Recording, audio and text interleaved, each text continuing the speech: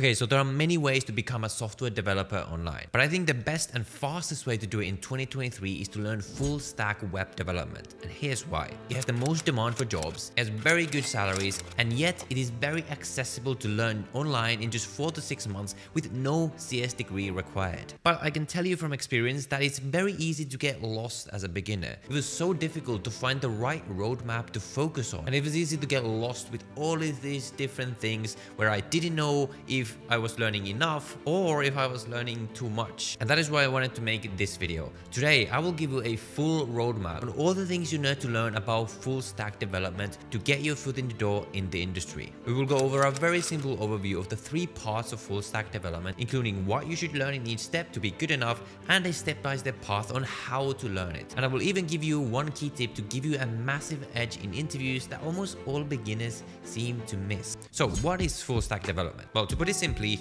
on the web, we have the front end and we have the back end. The front end is the visual part of the web that you see on your screen. In the case of YouTube, you can think of the front end as the video that you see in front of you, like for example, the like button that you can click below if you want to.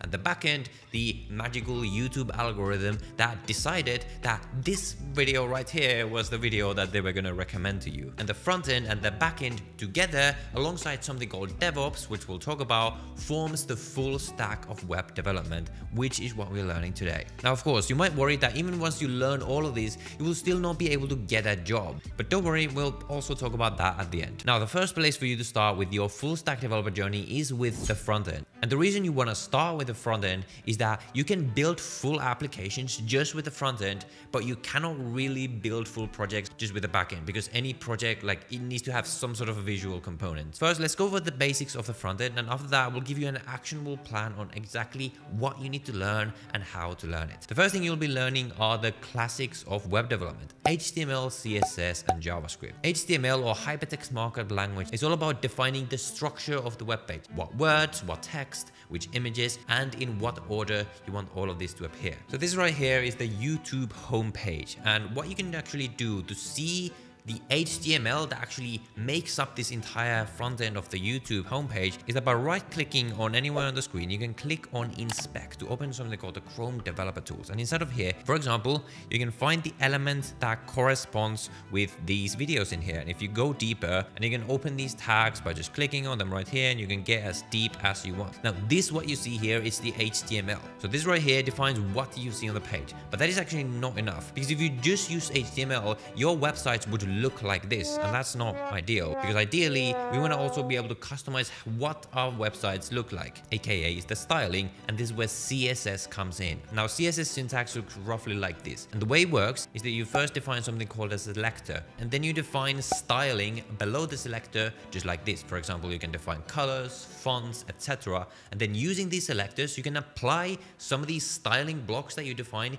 into some of these HTML tags that we just saw earlier, either one of them specifically by using an ID selector, or a whole bunch of them at the same time using something like class or tag selectors. But this is still not enough, because we also want to make our websites interactive and dynamic, so that the web page can actually change and sort of respond to what the user does. And this is where JavaScript comes in. For example, when I click on the side menu here on YouTube, and it pops out just like this, or when I click on a video and I see all these interactive elements, like the like button, for example, on this very video down below, click on it if you want.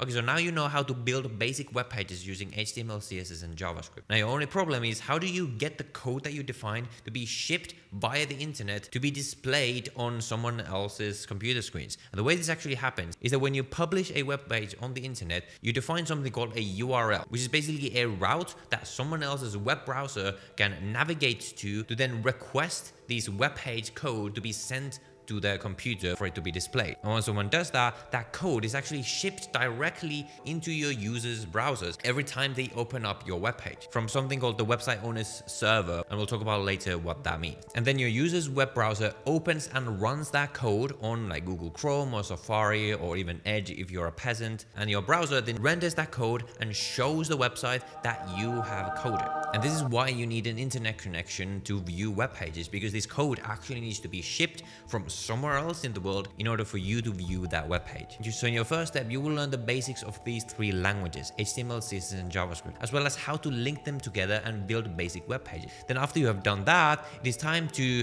throw them all away into a trash can, because in 2023, no one actually uses plain HTML, CSS, and JavaScript. Instead, what people use are something called frameworks. For example, React or Next.js. What these frameworks essentially do is they make the process of writing HTML, CSS, and JavaScript automatic. So instead of writing all these 3 languages individually, you can just write React code, which is meant to be an easier way to write web pages, and then the React engine will automatically convert that React code into the plain HTML, CSS, and JavaScript, which is then rendered to actually display the web page. Similarly for styling, no one wants to write plain CSS anymore, so that is why there are styling frameworks called Tailwind that make write the styling easier and then automatically render into the plain CSS behind the scenes. But Thomas, why did we need to learn basic HTML, CSS, and JavaScript if we were not actually going to use them? Okay, that's a fair question, actually. So vanilla HTML, CSS, and JavaScript are basically like the foundation of the web, and frameworks are like a layer on top of them, like an assistant that allows you to write them faster and more easily. But because basically every framework in the front end is built on top of them,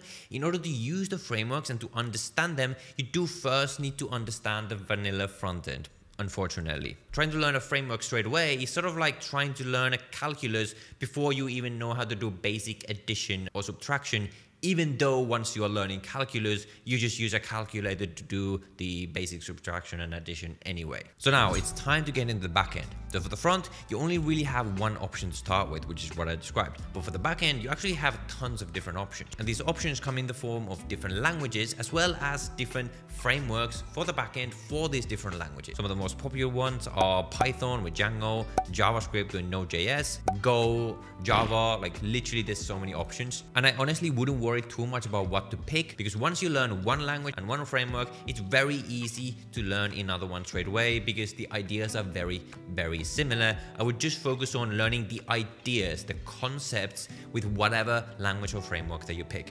But seeing as you're gonna worry about this anyway, just start with a popular option like Python, JavaScript, or Go. So once you pick a language or a framework, before diving in, let's first get an overall understanding of what we are actually learning. The way the backend works is that it's essentially all the custom sort of secret logic that the operator of a website or a web app needs to run, like managing users, storing files, handling credit card payment, like all the logic that you don't see as the user, but nevertheless needs to happen behind the scenes for the website to actually work. Again, like for example, the YouTube algorithm. So essentially you can say that my entire YouTube channel success is all in the hands of some backend code. Just to give you another example, this right here is my app Boxio. The front end of the app is this sidebar that you can see on the left that you can open and close as the user. The way this app works is that you can create these boxes for different projects. Let's say this is a box for a video project, and in the future, like files and apps and things like this you open when you have a box open will then be automatically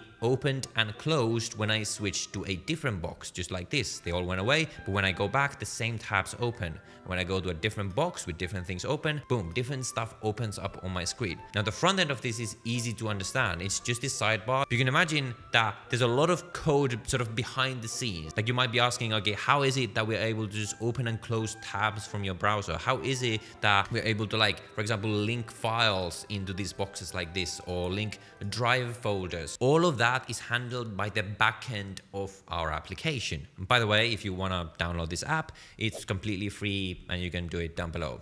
Subtle plug. So at this stage, your main task is to simply understand what I just told you at a conceptual level, and to understand how to set up a server, how to connect a server, which is just a different word for backend, to the front end. And a lot of the common tasks that a backend usually does, like user management, authentication, sessions, security, all of these topics, you want to just dive into one by one. And once you're at the point where all the things that I just told you make sense and you would know how to implement them in whatever language or framework you're using, that is when you know you're ready to move on to the next step. Now, the easiest way to do this is to simply follow one program that teaches all of this in one place. And at the end, I will give you some options for that. But before that, there is one crucial thing that you still need to understand. And that is the scary world of DevOps. I'm kidding, it's not actually that scary. Well, it is if you go too deep into DevOps. It's pretty terrifying actually. But here I'm just talking about learning the absolute basics that you need to know, because I actually think that just learning a bit of DevOps before going into applying for jobs is a massive opportunity to give you a massive advantage over others, because most people will not do this. Like, most people will go into interviews knowing absolutely nothing about version control, about GitHub, about tools like this that are absolutely crucial tools for developers to use. So here's what you need to know. So to understand what DevOps is, imagine that you built an amazing Lego castle. You want to show it to your friends, but there are some challenges. First of all, it took a lot of steps for you to build your castle, and sometimes you made mistakes, so you wanted to make some changes. And you need to wait to remember how you built it. And once you are at the friend's house, you might want to change the castle or add more parts. You need to remember what changes you made so that next time everything still works well. Now let's think of your Lego castle as like a computer program that you have built, like a full stack website. Now what DevOps is like a magical guidebook that helps with all of these things that we're just talking about. Just like you need a way to remember how you build your Lego castle, DevOps gives programmers a tool called version control to remember every step they took to create a program, so they can easily go back to a previous step anytime they want. And DevOps also has tools to track changes, just like you want a way to remember which parts of your Lego castle you and your friend changed. This way, many people can work on the same program and the same website at the same time and make improvements without getting in each other's way. So practically, what you want to learn are the basics of Git and GitHub. And to really impress them, you might even want to learn the basics of tools like Docker or major cloud providers like AWS, Google Cloud, as these are the tools that you will eventually have to learn as you get into the professional world. So you might as well become familiar with them early on to show them that you are ready to take on the task of becoming a full stack developer for them. Now, these are the 3 key elements you need to become a full stack developer. What you still, of course, need is to actually get a job. That's what most of us want anyway. Now, what you can do is learn all of this on your own and figure out on your own how to get hired on your own. And if you don't have any money, like, this is a great way to do that. It can be done. But if you do have some money and you want to invest in yourself and your career to do this faster, what you might want to do is follow one program that takes care of all of this for you. And I'm actually going to give you 2 options for this right now. The first program is something brand new that my friend Tim from the channel Tech with Tim has been developing for the past 6 months. In it, he not only teaches you everything we just talked about in one structured program, but crucially, they also offer you career guidance with experienced mentors, tips for interviews, help for polishing your resume, and a dedicated platform where employers can actually find and reach out to you after you complete the program. And this perk is like literally insane. And the reason they're able to do this is because this company, Course Careers, has contacts to a bunch of tech companies who want to hire developers. And because they've vetted and developed the program in such a way that the companies know and trust that whoever goes through the program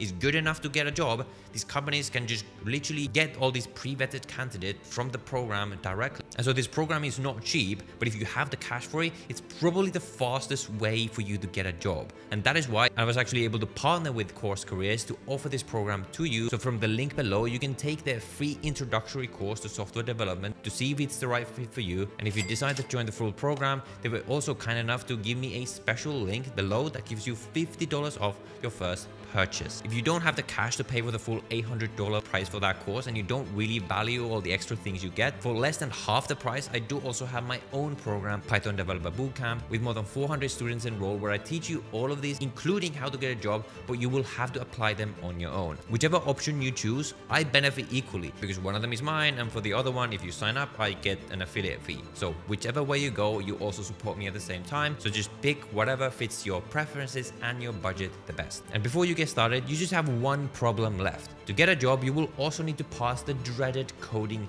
interview. Now, this video is too long to talk about it now, but luckily I also previously made a full video on how I personally mastered data structures and algorithms, and you can watch that video right here, and I recommend you do that because you will also need to do that if you actually want to get hired.